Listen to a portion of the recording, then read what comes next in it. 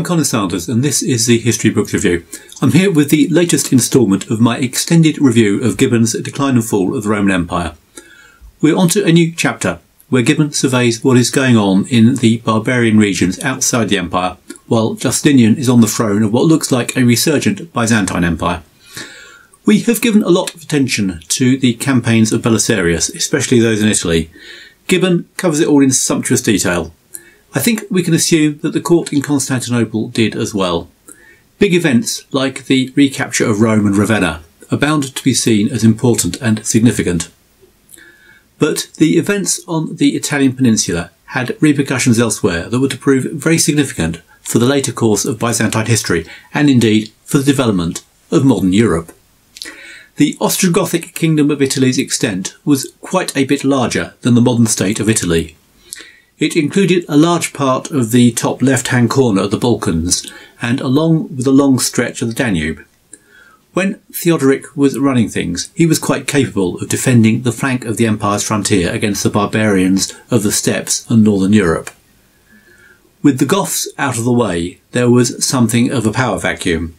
This was made still more significant by what seems to have been a pretty extensive manpower shortage in the later years of Justinian's reign. The Balkans had had a lot of investment in defences, but without troops to man them in sufficient numbers, they were of little use. Procopius talks about extensive raids by barbarians carrying off large numbers of citizens as captives. He puts the number at around 200,000 per year. This seems a rather far-fetched figure, but there is no doubt that the numbers were large. Let's review the resources available to Justinian.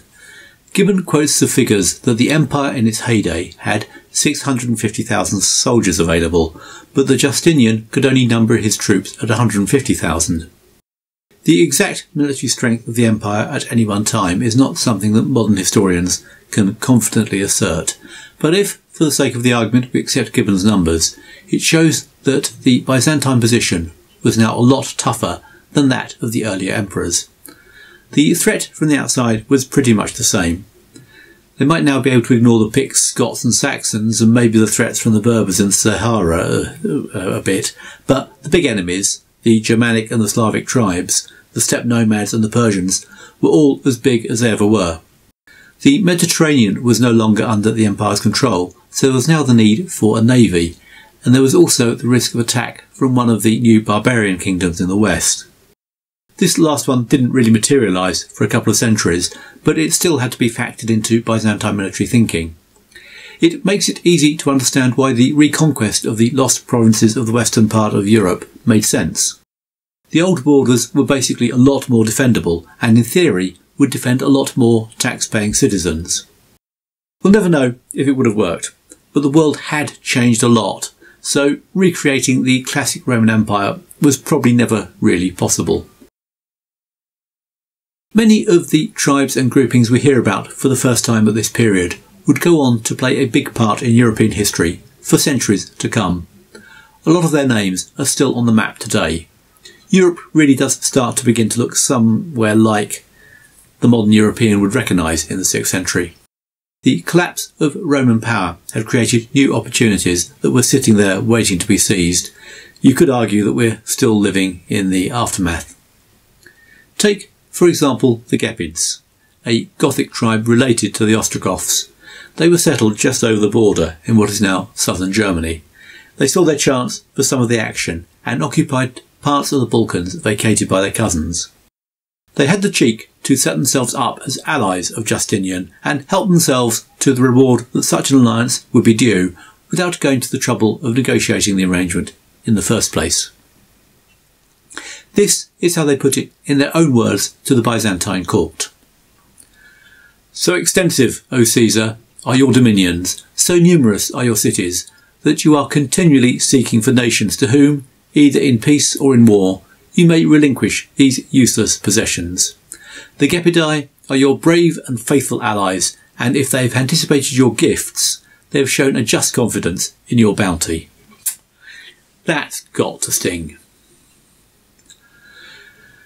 Justinian was obliged to go along with it initially. He didn't have the troops to deal with them, so instead came to an arrangement with the Lombards. These were a Germanic tribe whose name comes from the long beards they used to sport. Everyone likes somebody with a beard.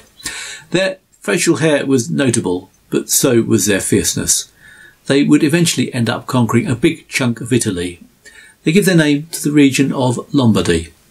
But they first made their name as successful conquerors in the Balkans. The war between the Gepids and the Lombards was savage. In fact, there is a record of one battle where the opposing sides were so terrified of each other that both armies fled, leaving their respective kings with only their retainers and guards to slug it out. The Byzantines tried to maintain control over the situation by backing one side, then the other, in the age-old divide and rule approach.